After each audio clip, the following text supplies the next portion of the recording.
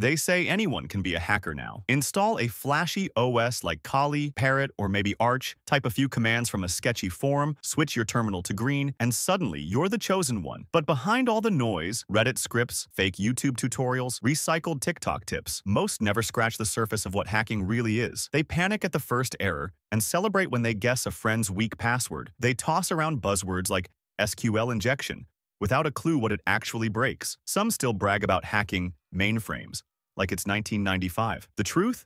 They haven't even entered the game. They're stuck at the loading screen, confusing drama for discipline and shortcuts for skill. They think hacking starts with tools, that Kali Linux makes you dangerous, that copy-pasting from ChatGPT makes you unstoppable. But real hackers? They don't chase scripts, they chase understanding. They break systems not for chaos, but for clarity. And that journey?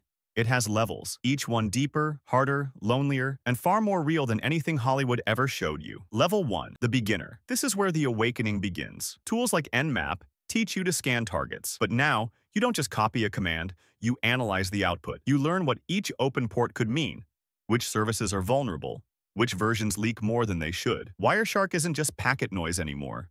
You recognize protocols, spot authentication leaks, and follow TCP handshakes like trails through a forest. Burp Suite becomes more than a GUI. It's your lab. You capture requests, tweak parameters, inject payloads, and study the difference in server responses like a detective looking for inconsistencies. You use Nikto and actually read the warnings, cross-reference them, and verify them manually. Slowly, the tools stop being magic boxes. They become extensions of your thinking. Every small win gives you a rush. Every real insight reminds you there's more beneath the surface. And just when you start to feel confident, reality hits. This is only the beginning. Welcome to the Dunning-Kruger cliff. Most fall, few climb. Level 2, the CTF player. Now it's not just tools, it's tactics. You dive into Try Hack Me and hack the box, and suddenly, every machine is a puzzle, layered with clues, misdirections, and buried vulnerabilities. You learn by cracking. SQL injections teach you how broken queries expose entire databases. XSS shows you how fragile browsers can be.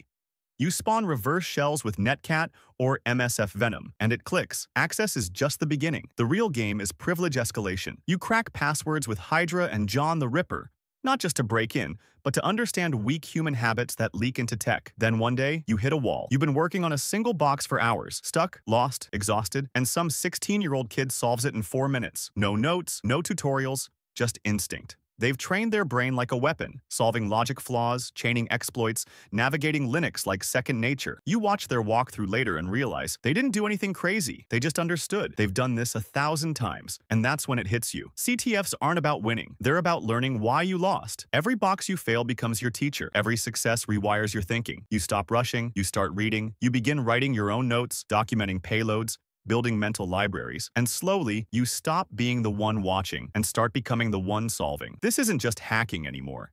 This is the grind that forges mastery. Level 3, the real-world hacker. You've left the playground. This isn't simulation anymore. This is live fire. You're on HackerOne, BugCrowd, Synac, hunting real flaws in systems used by millions. Now, every target has legal scope, every action has risk, and every bug can mean impact. You begin with Amass to map subdomains, Sublist3 to uncover forgotten assets, and Deerbuster to brute force paths most developers forgot existed. But tools only take you so far, so you start crafting payloads manually. You fuzz endpoints. You chain bugs that seem harmless alone but devastating together. Burp Suite Pro becomes your surgical instrument. You don't scan anymore. You inspect, manipulate, and exploit with precision. You exploit IDORs, SSRF, race conditions, and logic flaws, not because they're easy, but because they're often missed. And when you find one, you write a report like a professional, with impact, replication steps, and mitigation. Because now, your work doesn't just show off, it secures. And slowly, you change. You stop trusting anything. Open Wi-Fi, USB drives, QR codes. You isolate your environments, run virtual machines, rotate VPN chains, and watch your digital hygiene like a surgeon scrubbing in. Level 4, the researcher. At this level, hacking becomes an obsession with the unseen. You're no longer exploiting known flaws. You're uncovering the ones no one else has noticed yet. You open malware samples with Ghidra, diving into decompiled Java, C, or assembly code, peeling back layers to understand what it does, how it hides, and where it infects. IDA Pro becomes your microscope. You map out binary structures, inspect memory regions, and label function calls to find the precise location of vulnerability. Every buffer overflow becomes a story. Who wrote this? What they missed? and how that one missing bounds check can lead to RCE. You build your own exploits, raw shellcode, handcrafted payloads, and complex memory manipulation chains. This is where you start hunting 0 days, analyzing kernel drivers, dissecting heap managers. You study CVE disclosures. Sure, but the real thrill is in finding the flaw that hasn't been published, that hasn't been patched, that nobody has seen yet. You read academic papers, security mailing lists, and obscure technical blogs like treasure maps. At this point, you don't think like a hacker anymore. You think like a system architect, a cryptographer, a scientist. You don't break systems for fun. You break them to understand what trust in software even means. You live in hex dumps, sleep in disassembly, and dream of logic errors. You're not just ahead of the curve anymore. Level 5. The Ghost. This is the final evolution, not of skill, but of silence. No usernames, no posts, no digital fingerprints. You don't exist in communities. You don't flex on X. You operate under layers built from scratch. A stack of Tor relays, Unix environments, air-gapped systems, custom-coded VPN chains, and maybe even disposable hardware. Your tools? All private. Built for one job. Never uploaded. Never shared. Before you even touch a target, you've mapped your trail in reverse, hiding exit nodes, poisoning logs, and scripting your own self-cleanup protocols. You use proxy chains like Armor, cloak commands and bash obfuscation, spoofmax, route through compromised routers. You're not just anonymous, you're unreadable. You don't chase bounty boards. You don't care about CVEs. You're in systems no one knows were breached, leaving 0 logs, 0 impact, just presence. Nation-grade security? That's your testing ground. If there's a digital border, you're already past it. But what defines you most isn't what you do, it's what you don't show. You don't screenshot, you don't brag, you don't sign anything. Because once you reach this level, the only real power left is being completely invisible. No glory, no followers, no trace. You don't hack for fame, you don't hack for money. You hack because you've mastered the art of disappearing. You are the ghost in the wire. So, where are you right now?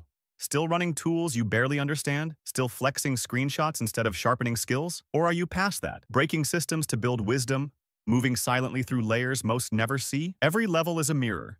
It shows you what you are and what you're not yet. And if you felt exposed watching this, good. That's how growth begins. Now shut down the noise, stop pretending, and start climbing. Because the real hackers, they don't chase views, they chase mastery. So if you're serious about learning, subscribe now, because what's coming next could change how you hack forever. And if you enjoyed this, like, share, and comment down below. Let's build this hacker community together. See you in the next one.